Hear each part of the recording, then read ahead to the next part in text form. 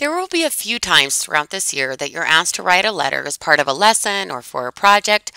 And even though writing a letter probably isn't used as much nowadays as it has been in the past as a means of communication, since there's things like email and texting, it's still a very good skill to have. So we're going to quickly go over the important parts of a letter, and I'll give you an example at the end to help wrap it all up for you.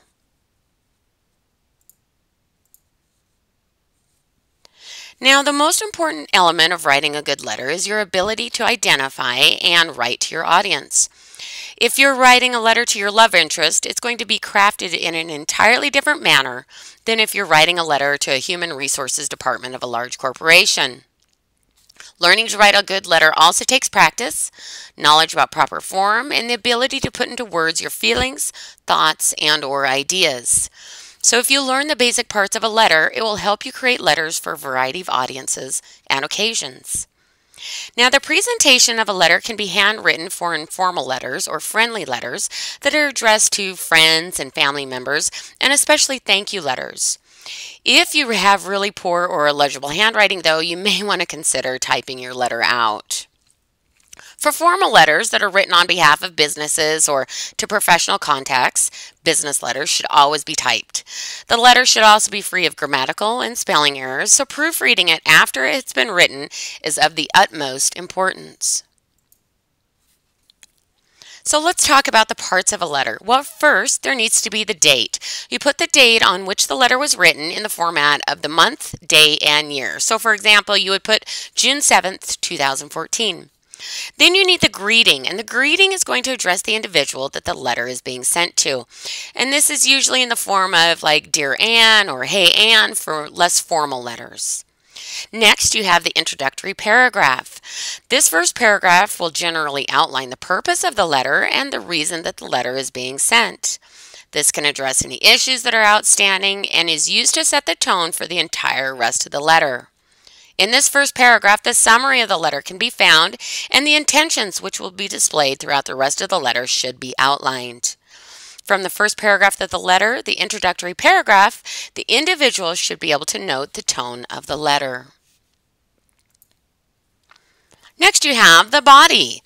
The body of the letter will expand upon the introductory paragraph, and the individual can extend their thoughts and feelings further when it comes to the letter. The body of the letter can be anywhere from multiple pages for personal letters to 1 page or 2 page for most business letters or other types of proposals.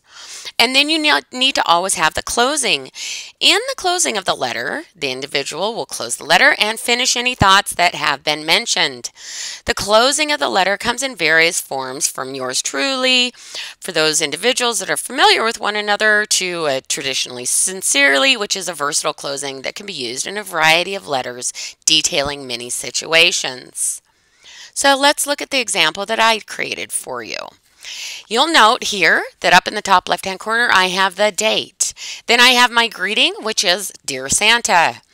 Next comes my introduction paragraph, which says, as I'm sure you're aware, Christmas time is nearing once again, and I recently realized that I haven't sent you my Christmas wish list yet.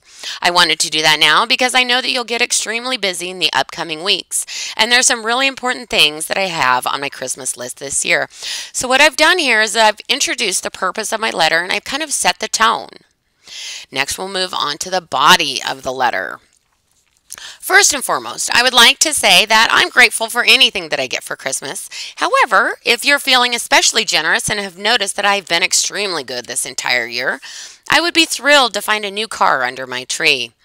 Now, I know that seems like a big ticket item, but you've been able to pull off some pretty spectacular presents in the past, so I thought that I would just throw this idea out there.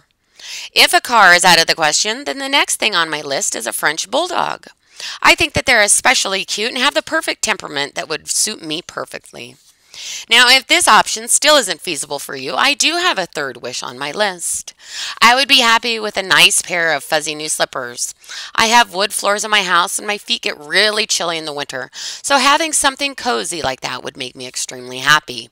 I wear a size 6.5, by the way. So what I've done here in the body paragraphs is I've given more detail. I set the tone in the introduction, and then I've given more detail and more specifics on really what I want to address in this letter. And then we move on to the closing.